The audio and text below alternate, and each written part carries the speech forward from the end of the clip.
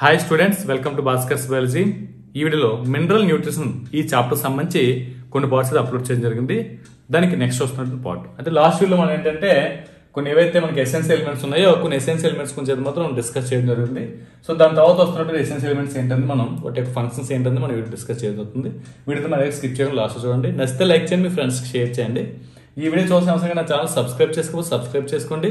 అదేవిధంగా bell icon all option activate చేసుకుని చేసిన ప్రతి వీడియో కూడా మీకు నోటిఫికేషన్ రావడం జరుగుతుంది. చూడండి, మనకి మెగ్నీషియం, సో ఎసెన్షియల్ ఎలిమెంట్ లో మెగ్నీషియం గురించి చూద్దాం. It is observed by plants in the form of డైవలెంట్ Mg2+. So ఇది మనకి ఏమవుతుంది, ప్లాంట్స్ ఏ ఫామ్ లో అబ్జర్వ్ చేసుకుంటాయంటే Mg2+ ఫామ్ లో అయితే మాత్రం ఇవి తీసుకోవడం జరుగుతుంది ప్లాంట్ లోపలికి. అంటే సాయిల్ నుంచి వాటర్ ద్వారా Mg2+ ఫామ్ లో అయితే మాత్రం ప్లాంట్ లోపలికి మెగ్నీషియం వెళ్ళడం జరుగుతుంది. It activates the enzymes of respiration, photosynthesis and are involved in the synthesis of DNA and RNA. ఇది మెగ్నీషియం ఏదవుతుంది, ఇది ఏం చేస్తుంది, ఎంజైమ్స్ ని యాక్టివేట్ చేయడం జరుగుతుంది.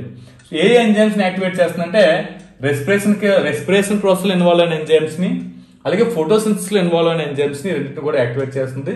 నెక్స్ట్ ఇంకా దేనిలో అంటే DNA RNA సింథసిస్ లో కూడా ఇన్వాల్వ్ అవడం జరుగుతుంది. ఇది next, magnesium is a constituent of the ring structure of chlorophyll.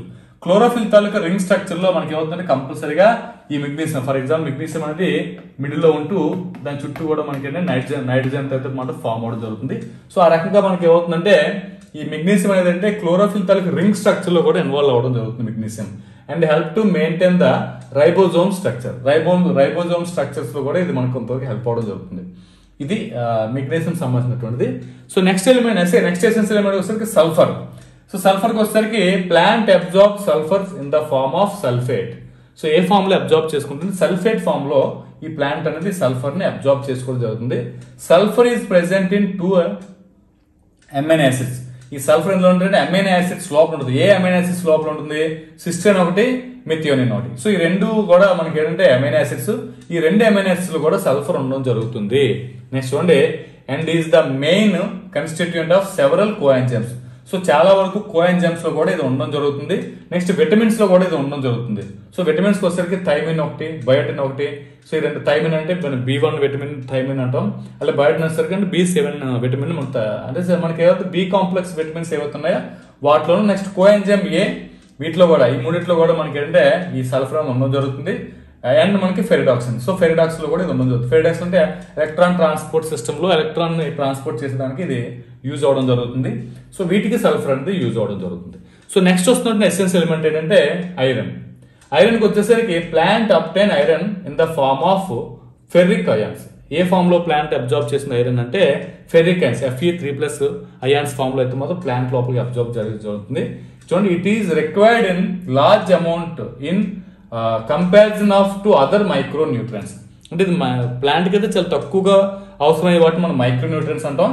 ఈ మైక్రో న్యూట్రియన్స్ అన్నిట్లోనూ కూడా ఎక్కువ మొత్తంలో కావాల్సినటువంటి మైక్రో న్యూట్రియంట్ ఏమైనా ఉందంటే అదేంటంటే ఐరన్ అని చెప్తాం. ఇది ఇంపార్టెంట్ గుర్తుపెట్టుకోండి. It is an important constituent of proteins involved in the transfer of electrons like ferredoxin and cytochrome. So cytochrome లోను ఫెరిడాక్స్ లో రెంట్లో కూడా ఇది ఇన్వాల్వ్ అవడం జరుగుతుంది. వాటి యొక్క ఫార్మేస్ లో కూడా ఇది ఇన్వాల్వ్ అవడం జరుగుతుంది. అంటే ఫెరిడాక్స్ లో ఉంటుంది, అలాగే మనకి సైటోక్రోమ్, వీటిలో కూడా రెంట్లో కూడా ఐరన్ అనేది ఉండడం జరుగుతుంది. It is reversible oxidation from Fe2+ to Fe3+. Next ఇది ఏం చేస్తుందంటే రివర్సిబుల్ ఆక్సిడైజ్ చేస్తుంది. ఎలా ఆక్సిడైజ్ చేస్తుంది, Fe2+ ని Fe3+ గా ఇది మారుస్తుంది. ఎప్పుడు, డ్యూరింగ్ ఎలక్ట్రాన్ ట్రాన్స్ఫర్ జరిగేటప్పుడు ఒకవైపు ఎలక్ట్రాన్ ట్రాన్స్ఫర్ జరుగుతుంటే ఇంకోవైపు ఏం చేస్తుందంటే ఇది Fe2+ నేమో Fe3+ గా మార్చడానికి ఆక్సిడేషన్ కూడా ఇది చేస్తుంది. Next it activates catalyse enzymes అయితే యాక్టివేట్ చేస్తుంది. And is essential for the formation of chlorophyll formation కూడా కంపల్సరీగా ఐరన్ అనేది కావాలి. మ్యాంగనీస్ వచ్చేసరికి it is absorbed in the form of manganese ions. Mn2+ form లో అయితే మాత్రం ప్లాంట్ దీన్ని అబ్జార్బ్ చేసుకోవడం జరుగుతుంది. It activates many enzymes involve in photosynthesis, respiration and nitrogen metabolism. So ఈ మ్యాంగనీస్ ఏమవుతుందంటే దేనికి ఎక్కువ ఇన్వాల్వ్ అవ్వడం జరుగుతుందంటే, ఇక్కడ చూడండి మాక్సిమం ఎసెన్షియల్ ఎలిమెంట్స్ అని కూడా ఈ ఎంజైమ్స్ ని యాక్టివేట్ చేయడానికి అయితే మాత్రం చాలా వరకు యూజ్ అవడం జరుగుతుంది. సో అలా ఇది ఏంటంటే ఇందులో కూడా మనకి ఫోటోసింథసిస్ కి అదే మన రెండు ప్రాసెస్ లో ఉన్నటువంటి ఎంజైమ్స్ ని కూడా యాక్టివేట్ చేయడానికి కూడా ఈ మ్యాంగనీస్ అనేది యూజ్ అవడం జరుగుతుంది. దీంతో పాటు అంటే ఫోటోసింథసిస్ లో జరిగేటప్పుడు జరిగే ఎంజైమ్స్ ని యాక్టివేట్ చేస్తుంది, రెస్పిరేషన్ ప్రాసెస్ లో కూడా ఎంజైమ్స్ ని యాక్టివేట్ చేస్తుంది. దీంతో పాటు ఏమవుతుందంటే నైట్రోజన్ మెటబాలిజం లో కూడా మ్యాంగనీస్ అనేది చాలా important. So the best defined function of manganese is in the splitting of water to liberate oxygen during photosynthesis. So మనకి ఏమవుతుంది నెక్స్ట్ ఇంకొక ఇంపార్టెంట్ ఫంక్షన్ ఏంటంటే అంటే మ్యాంగనీస్ వాళ్ళకి మోస్ట్ ఇంపార్టెంట్ బెనిఫిట్ అంటే డిఫైన్డ్ ఫంక్షన్ ఏంటంటే మ్యాంగనీస్ ఏం చేస్తుంది, splitting of water. So water ని స్ప్లిట్ చేస్తూ ఆక్సిజన్ ఫోటోసిస్ లో ఆక్సిజన్ రిలీజ్ అవడానికి కూడా ఈ మ్యాంగనీస్ అనేది చాలా ఇంపార్టెంట్ కింద అయితే మాత్రం చెప్పడం జరుగుతుంది.